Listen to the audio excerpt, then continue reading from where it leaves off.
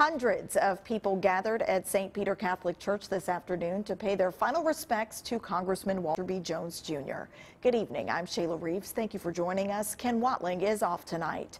Funeral services took place for Congressman Jones this afternoon. He represented North Carolina's 3rd Congressional District for more than 20 years and called Farmville home.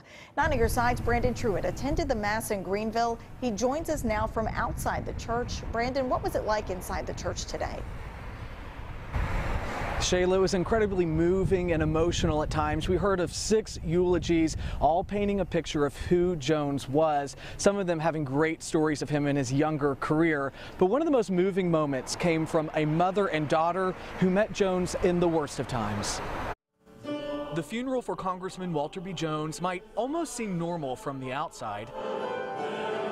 Singing, praying, and eulogies honoring the life lost. But one difference here, the stories were unmatched. At that time, I did not know him yet, but I knew that he was an important leader. Connie Gruber was the first of 6 eulogists. She first met the congressman in 2000. Her husband, a Marine, had just been killed in an Osprey accident.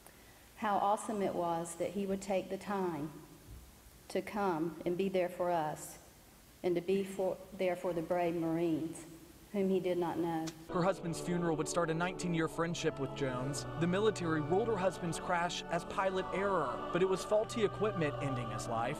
Jones would work alongside Connie and her daughter Brooke for 14 years to fix the case.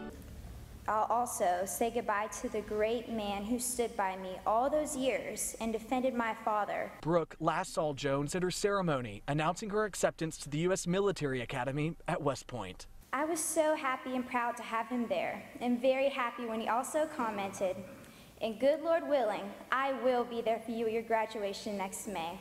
We know that moment will not come, but Jones leaves Brooke with a trail of memories on how a congressman helped a grieving mother and daughter.